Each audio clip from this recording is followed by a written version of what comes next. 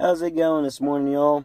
So, sitting here checking out a few stocks right quick, and when it looks like Tesla is down 8.5%, KeyBank 5.21%, Zion's 5.72%, and then we got like AT&T down 9%. So there's some good opportunities out there to buy some stocks today.